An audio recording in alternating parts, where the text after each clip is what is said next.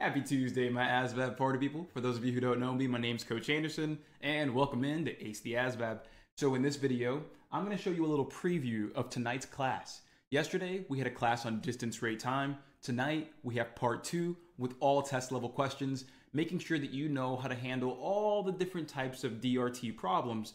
And on top of that, making sure that you know how to work with decimals and weird numbers inside of those problems. One thing I know about the thousands of students that I've taught is that, hey, you might be able to understand a topic like proportions or percents, but then the moment that you throw a weird number like fractions or decimals or a big number, people tend to freak out. So in this video, I'm going to show you exactly how to handle it with the same grace that you've been. And if you're not in my program, join the program to join tonight's class, get all the recordings, and get step-by-step guidance from me. Let's get started, my party people. First things first, we got to read the question. And I'm not saying read the entire thing from start to finish. No. Start with the question sentence. You want to know what it is that you're looking for, so that way you stress less about trying to figure out what those details mean. When you know what the goal is, you know exactly what those details are going to mean as they connect the dots. So let's get to it. First things first, right over here. What was the average speed of the convoy on the return trip? Pay very close attention to the wording there. It's always important here. What was the average speed of the convoy, but more specifically on the return trip? Right there. Highlight that, circle that, whatever it is that you got to do. Because when we take a look at the information, you're going to notice that there are 2 scenarios being described, and the accuracy in which we write these notes is really going to spell success for us. So let's avoid those common mistakes here. We want average speed, and we see that it's going to be in miles per hour, and we want the average speed specifically for the return trip.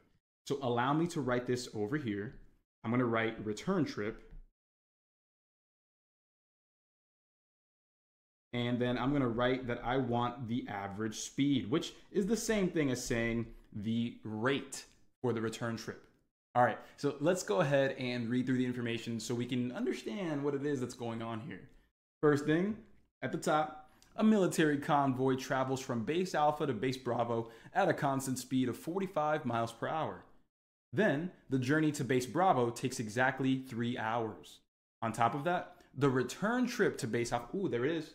Now we're talking about the return trip. So don't get confused. Don't think that this is the rate that we're going to write in here and this is the time that we're going to write in. No, no, no. We see that there's another scenario. So here's what we're going to do. We're going to write that other information over here. I'm going to say from the to trip to base Bravo. All right, so going to base Bravo. And then this over here represents the trip back to base Alpha. So let's go ahead here and write this. Constant speed, 45 miles per hour. And the trip took exactly 3 hours. So we're going to write it over here. The rate to base Bravo, 45 miles per hour.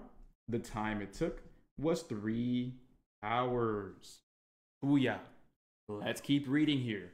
Now we see the details again about the return trip. So the return trip to base Alpha, due to heavier traffic and road construction, the convoy takes 4 hours to complete the same distance. Ooh, what did they say here? A lot of people are going to focus on these numbers and say 4 hours, but here's a really big piece of information. The same distance. That is huge, my party people. That's huge. Why? Because here's the thing. You are trying to, let me write the time here, equals 4 hours. We are trying to find the rate for the return trip. So if you're thinking about this and you notice that this is distance rate time, well, if we're trying to find the rate, we need the time and the distance. They gave us the time, but we don't have the distance. So this is where a lot of folks are going to start freaking out and getting anxious and start plugging in numbers and throwing things together. But if we pay attention to the key words and phrases, you'll understand right here from this green highlight where it says the same distance. What we know about that is that if we calculate the distance here for the trip to base Bravo, that means it's going to be the same distance for the trip back to base Alpha. One more time, because they said it's the same distance, That means the distance to base Bravo is the same distance as the return back to alpha. So I'm going to calculate the distance right over here for base Bravo, and then I'm going to turn it right back around. So here we go. The distance right over here, I'm going to grab purple.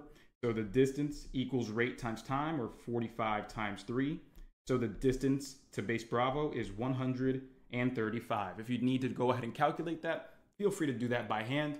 But we have 135 miles for the distance to base Bravo, which means it's the same distance as the return trip right over here. And now we just have to calculate the speed or the rate using these values. We're done using these. We just needed that to get the distance. So now let's go ahead and do that. Let's go ahead and set this up again. Distance 135 equals my rate, which is what I'm looking for, multiplied by time, which is 4 hours. Now that we have that, all we need to do is divide both sides by 4 and we're done. So let's check this out right here. Divide by 4, divide by 4. And so that'll cancel out on the right side. Let's figure out what this is going to be right here. 135. 4 goes into 13 3 times. And that's going to be 12. Then drop the 5. So we have 4 going into 15. Another 3 times. Leaving a 3 left over. And let's keep going here. Let's see what that decimal is going to be. But when you check this out, you can see that the only answer that starts with 33 is going to be answer choice B. So we know that that's the answer, but let's go ahead and keep going in case anybody here needs a little bit more help when it comes to working with those decimals. So 4 goes into 30, that'll be 7 times, because that's 28.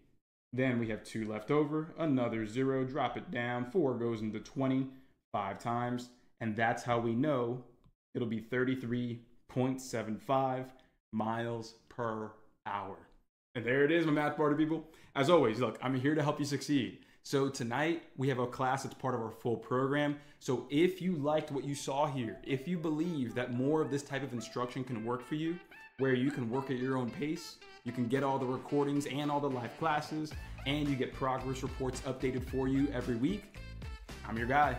I'm Coach Anderson. I love helping other people succeed. Let's ace the ASVAB, everybody. Go ahead and find the full program in the link in my bio or description of this video, and then shoot me a text right over there letting me know that you are interested in it. As always, everybody, I love y'all, and I'll see you in tonight's class. Let's ace the ASVAB. All right, so you made it to the end, but are you feeling like, yeah, Coach, this video made sense, but when I try it on my own, it's not as easy?